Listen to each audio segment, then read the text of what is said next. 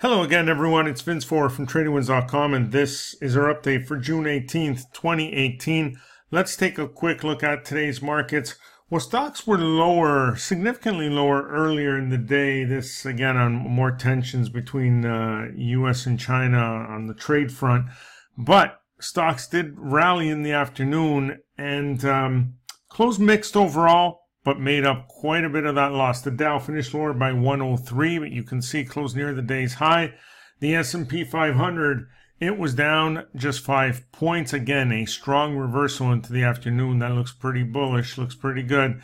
The Nasdaq managed to gain all of that loss back and end up higher by 0.65, while the Russell gained 8.5 points and is now at a new, fresh all-time high.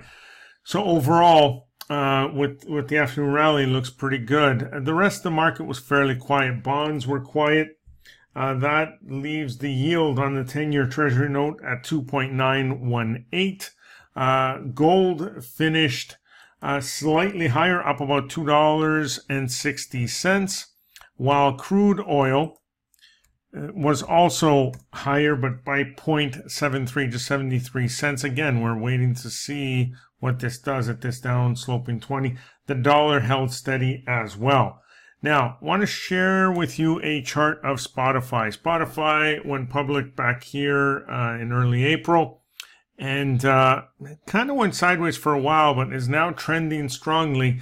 Now, recently it had moved above the May 2nd high, retraced now, and looks like to be holding support. So if we look at this from a technical perspective, that's a pretty nice looking pattern. First of all, we had a bullish engulfing pattern within here. It broke that high and went off to new highs.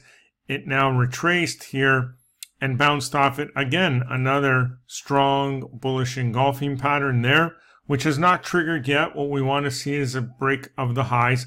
But now if you look at this and you mark the high and the low of the June 14th bar, that's what we would call a multi-day inside bar formation. So as long as the price remains within the high and low of that bar, we should continue sideways here. But the longer it remains in that channel, the bigger the move should be when it does break out. And with this type of momentum behind this move, it is much more likely that we break to the upside than to the downside. So that's what we want to look for. We want to look for a break above the highs. Not interested in this on a break below the lows. What that would mean is more of a retracement into this downward sloping 20 or another support level down in here. But if we break above the highs, there's no overhead resistance. Those are all-time highs and should continue to run. And if we take our Fibonacci extension tool and just take the major low and high, the most recent major low and high here, target comes in and around that 200 mark right here, 198.25 or so.